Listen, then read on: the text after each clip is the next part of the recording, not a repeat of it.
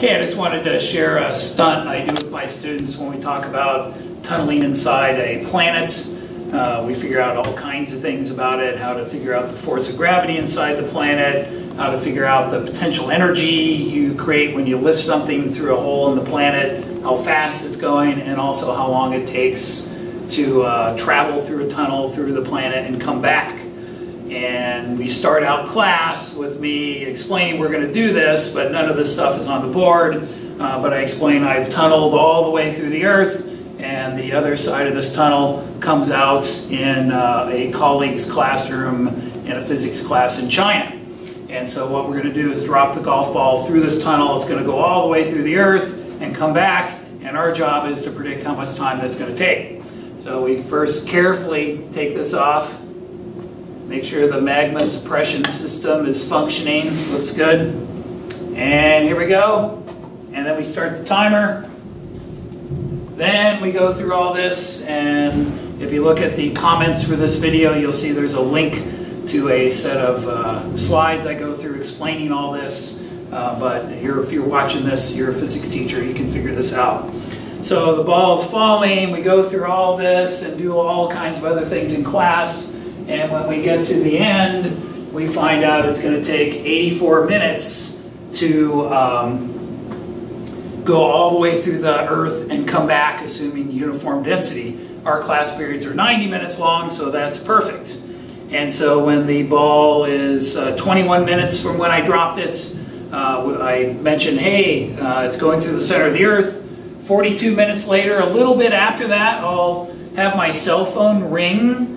And it'll be the Chinese teacher on the other side of the world telling me the golf ball made it and that it's on its way back. And then another 21 minutes, it's going through the center of the Earth. And then now when it's 84 minutes, I'll get that out of your way, it's about ready to come back. So to show this, so I've of course put the lid back on. We don't want an eruption of magma. Or I guess when it's out, it's lava. And so now it's coming back, so I can hear it.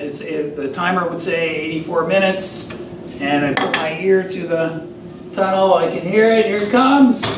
Oh, yay! And so it definitely worked, except it's not.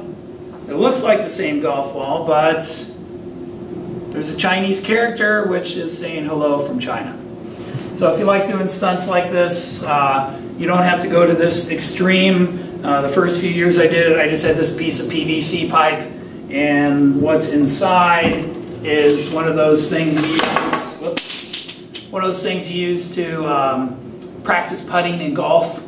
So when the golf ball is sitting in there, I turn on the thing and it pops it back out again, and that's really the whole stunt. I also added this red LED light for the magma. The other stuff I'm getting carried away with, but you might after you do this a few years. So I recommend adding this stunt if you do talk about gravity inside the Earth. It's kind of fun. Some things you can do further. You can actually write the equations of simple harmonic motion to show the position and velocity as a function of time as it goes through the Earth, so you can track when it reaches the mantle and things like that. If your class period is shorter, you can actually have your counterpart in China throw the golf ball back so it makes it back to your class in time, and that's a whole other calculation, but it can be done, although I think he has to throw it kind of fast. So give this a try.